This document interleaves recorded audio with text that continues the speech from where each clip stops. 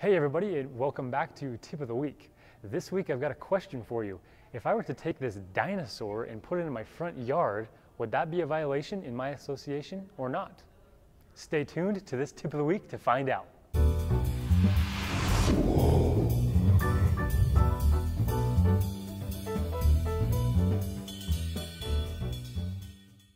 You think that question's ridiculous? Stuff like that happens all the time. Check this out. My name is Blake Sanford and I am the Association Coordinator here at Property Management Inc., where we make property management manageable. Now, back to the dinosaur. Is that a violation or not? Well, it depends, doesn't it?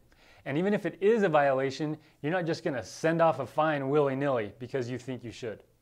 So, I've got a couple things written down here that will help you when you're dealing with associations, violations, board members, homeowners, right? There's just a whole mess of things, and so let's try and organize that here. Don't just send fines. Even if something in the association is going on and it is in violation with the governing documents, you're not just going to send out a fine, right? You are hired as a property management company to come in and work as what I call a glorified secretary to the board. And that's all you are. If the board says, hey, Blake, we need you to send out a fine because they've got a T-Rex in their yard, then guess what? I'm going to send out a fine. If the board says to me, hey, Blake, we know about it, it's under control, don't send out a fine, then I'm not going to send out a fine. It makes my job very easy.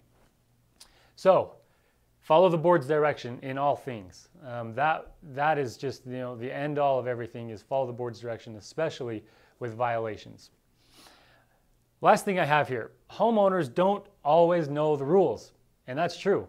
They may have lived in the association for 20 plus years and they think they've got it on lockdown and they know everything that's going on, and so when the old lady calls and says, Jerry, the T-Rex in his yard, get that out of here, that can't be in here. Well, guess what? Maybe it can be in there. And just because things have been a certain way with her and the way that she portrays it doesn't mean that that's the way it really is. We can always refer to the governing documents to tell us what is a violation, what is not.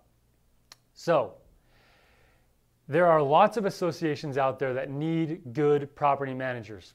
You guys can do it. But there are a lot of things that play into it, and we here at Property Management Inc. have the tools that allow people to manage associations successfully. So, if you'd like to know more about our tools and our systems and the things that we do to manage associations, please visit doubleyourdoors.com and register for what every property manager must know to double their doors under management. Thanks for watching.